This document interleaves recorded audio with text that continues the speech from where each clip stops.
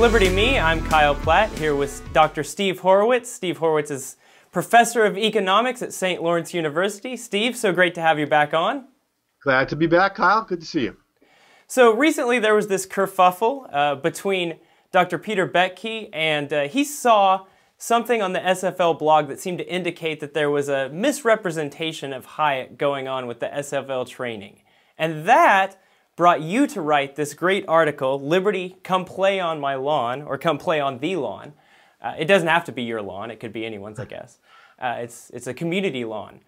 But the point of your article was basically saying that these young people in the movement, and there's been a huge influx, largely due to Ron Paul and some other factors, they might misrepresent, or at least in your mind, in the mind of the elder statesmen of libertarianism, misrepresent some of the libertarian thought throughout the years. But perhaps we should give them a little bit more leeway. Could you expound upon that a little? Yeah, and again, I think there's kind of two separate issues going on here. The misreading of intellectuals and socialism, that particular essay, I think is one issue. My concern is more, and I wouldn't call it a misrepresentation of libertarian issues, because one of the things I tried to do in that essay was to encourage young people to sort of bring their new toys and their new ideas and their new modes of expression to the lawn of liberty, rather than tell them to get off my lawn. But that whatever we do, the commitment has to be to quality arguments and quality evidence, and that we can't put anything else ahead of that. We can't put appealing to the left. We can't put getting clicks or links or likes. We can't put just getting people, say, from the left to comment on our blogs. That's not the goal. The goal is to get the ideas right, and in that sense, that's what it's ultimately about. And whatever my disagreements with my friend of 30 years, Pete Boettke, we agree on this. So my point in that piece for the Freeman was simply to say, look, the complaints of us old folks are not that you're bringing new ideas to the table. It's not that you want to talk about sexuality and gender. In fact, I didn't put all this in that essay, but some of us have been talking about those issues for a long time. So that's great. But the problem is a kind of not making the best arguments. The Bastiat quote about good causes ineptly defended.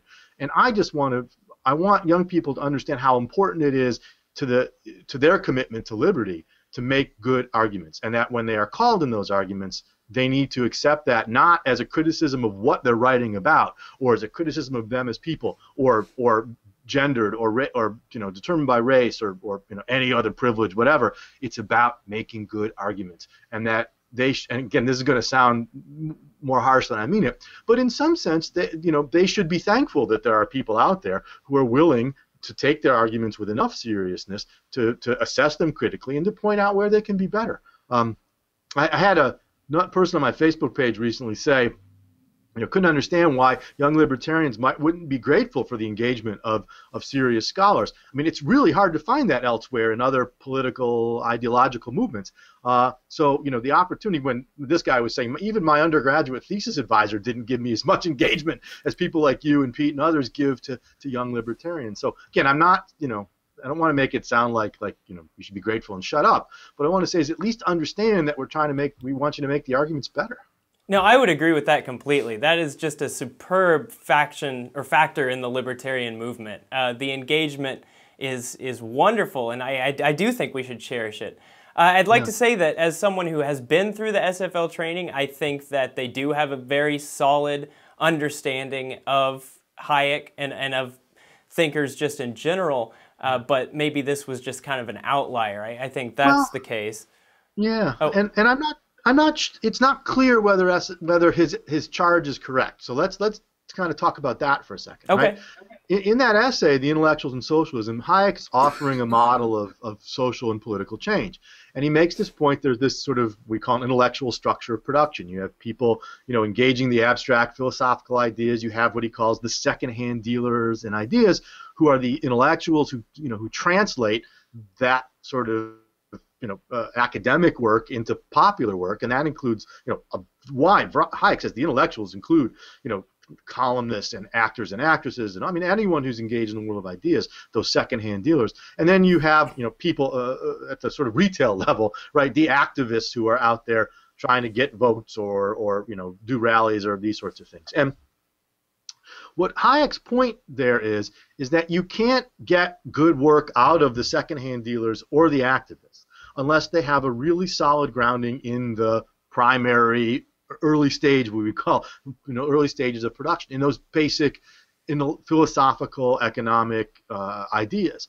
And so you can't just run out and try to change the world as an activist, or you can't just go be a blogger or a newspaper editor in the cause of liberty without understanding those deeper issues. That's not how it works. So Pete's point was that, and I think it's the correct reading of that Hayek essay, is yes, there's a division of labor there, but that division of labor is dependent upon the early stage products, the basic ideas being correct, and being solid, and then being understood by the second-handers and the activists.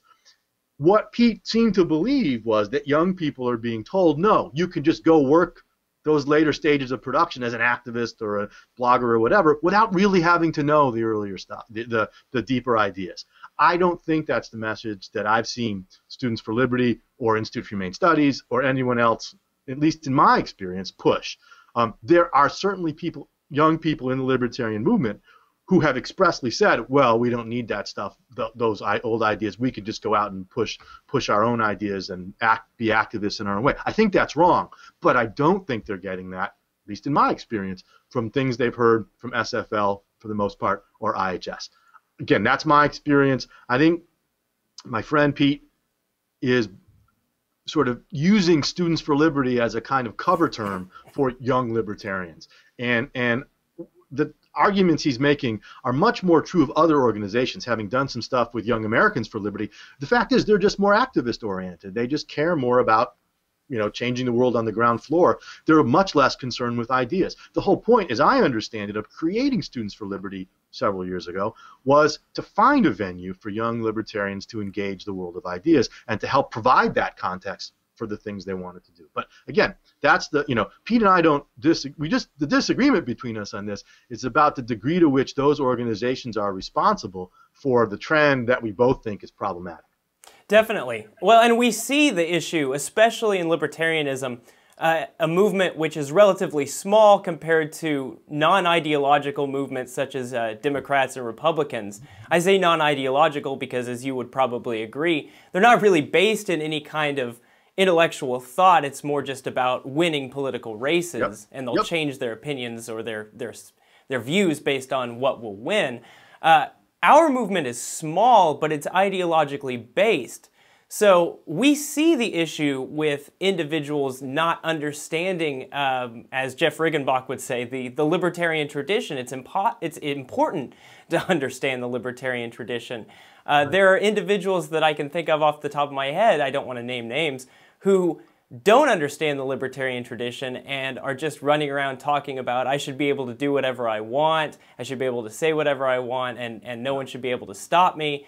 And this is just a misunderstanding of the libertarian tradition. And as you said so well, actually it's a quote from Bastiat, a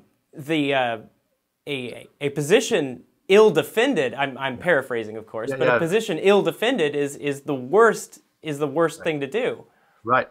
And I think the other point I want to make here too is that one of the reasons that I'm concerned with the question of people's engagement with the libertarian tradition is there is this sense among some young libertarians that they're inventing something new when they talk about particular subjects, or when they engage the left, or when they talk about gender and sexuality issues, or when they talk about postmodernism or all these things. And the fact is, if you actually read even the let's call it the post-mid-70s, the post-libertarian revival literature, you don't even have to go back to the old stuff. Go back to the old stuff and you'll find people like Suzanne La Follette and Voltairine de Cleyre and engaging feminists. There was libertarian feminism back then. It's not a new thing.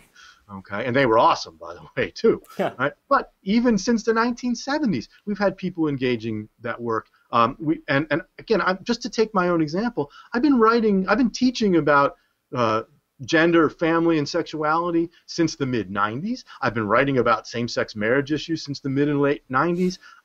I've written on feminist economics. I mean, these are, been there, done that, okay? And if you want to engage those issues, don't pretend like you're like no one has done this before and that you're sort of inventing this new thing and serving this important purpose. We've done it, right? We've engaged it. Many of us took what we thought was valuable, left what we didn't. If you want to engage those issues as a libertarian, you should be familiar with that tradition, with that work. And again, this isn't about me, all right? This is about plenty of other people who've engaged these issues in all kinds of ways. And it's just this sense of kind of an unwillingness to admit that there's stuff out there that needs to be brought into the conversation, and this sense of sort of trailblazing when in fact not. And that again, there's numerous examples of this with young libertarians, and it's I think for me, I think their arguments would be better. They'd stop wasting some time, retreading old ground if they were more familiar with the things that other people have said about these issues, both in the last 40 years, but in the last 150 as well. I would agree. I think that it's great that you encourage young libertarians to explore those things, and definitely do so with a basis of past readings of those things in libertarian thought. It also speaks to those who look at someone attacking gender and sexuality through a libertarian lens, or any other systematic oppression or anything like that, and say, well, this is just new kinds of libertarianism. You're trying to change libertarianism. But really, if we had a solid understanding of the libertarian tradition, this is nothing new. Yeah. I mean, I think it's fair to say extending it, right? Deepening it, applying it. Yes, that's for me. That's come play on the lawn of liberty, right? Bring those ideas, address them with liberty. But if you're going to want to address them qua libertarian, as a libertarian, recognize that there's stuff out there that's been written that can help you. And if you're going to talk about libertarian ideas in those contexts of gender, sexuality, race, privilege, oppression, whatever, you at least need to talk about those concepts accurately, and you need to make sure that again, you're engaging the things that are already out there. And again, don't pretend like people's objections to your arguments are because of who you are or the subject matter you're talking about. As far as I'm concerned, I don't care about any of that, right? What I care about is, are you getting it right or not? And if we're putting popularity or clicks or links or likes or anything else above our search for the truth and above our search for understanding the way the world works, we're going to go the same way as the rest of these movements, which is down the toilet. Sure. If we want to be serious about changing the world in a libertarian direction, we got to get those things right, and we got to worry about our accuracy as scholars and writers first. The change will come from that. And embrace debate, embrace criticism. Yes. I mean, if you or Dr. Betke wrote on my wall about something they thought I got wrong, I mean, that's exciting. People should see this as not, like you were saying, the old man on the lawn shaking the stick saying, "Get off my lawn." It's more like, this is great. This is engagement. This is the kind of thing that causes ideas to grow and flourish. Yep. And again, it's not, let me put it this way. The criticism is not the opposite, the criticism is not the opposite of support. Criticism is a way to support the work that people are doing by trying to make it better. And I think that's the lesson that has to get across here. Rather than, people say, oh, we can't have libertarians fighting with each other. Criticism isn't fighting. And if you put peace in the sense of, everyone joining hands and singing Kumbaya and clicking like on everything that everyone else writes, that is a recipe for disaster. And that's not the way to get intellectual and political progress. Being our own merciless critics, criticizing our collective own work is the most fundamental way that we can support each other. Criticism and support are not opposites. They're not substitutes. They're complements. I'll finish with something related that I've found concerning recently, and I think it's definitely relevant to the topic. One of the issues that I see as far as criticism goes in the libertarian movement is idolatry versus respect. We can have respect for people's thought, whether it be you or any other professor or thinker in the libertarian movement, in the libertarian tradition. Yeah. But the problem is, I think that a lot of young libertarians have clung on to certain thinkers and decided that these thinkers are infallible, that they've figured it all out. whether they be dead like Rothbard or living like you or someone else like Jeffrey Tucker. You know, the problem is that no idea should be infallible. That's right. No thinker should be infallible. And I mean, do you find it as important as I do to separate respect for someone's ideas versus idolizing that thinker?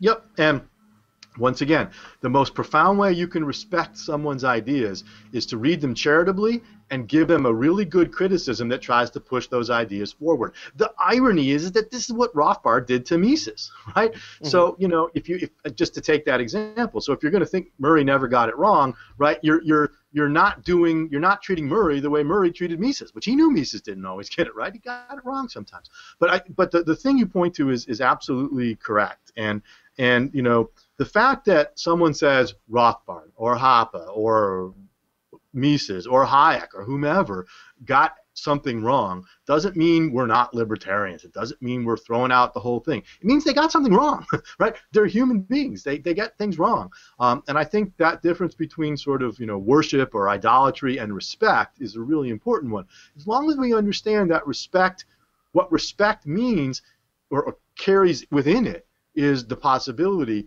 of generous, serious criticism. It's, you know, that's not the same thing as saying so-and-so is an idiot or so-and-so is a racist or whatever. That's not what I'm talking about. But to say, you know, to really believe that this person is sincerely working towards making a better understanding of the world, you have to point out that maybe this part of it's wrong. If we can't do that, we have turned libertarianism into religious dogma, and that's not what we want. We want it to be a living, growing, adventure and ideas. And for the most part, it is. But the more we hang on to this idea that you know, so and so got it right, and you know, just go read X, Y, Z, and all's settled. Nah, it's never settled. And that, I should say, is the great part about what young people have brought. They're bringing in fresh ideas, right, and fresh things they want to talk about. All I'm saying is, yeah, let's talk about them. Let's grow. Let's expand. But let's do it with a recognition of where we've been before and the degree to which the tradition has already talked about those things, and that you can draw on it to make your arguments better. Yeah, fantastic. That's absolutely what we should all strive for and work for every single day. It's been a fantastic conversation, Steve, and thank you so much for being on. Thank you as always, Kyle. All right. Have a great day. Take care.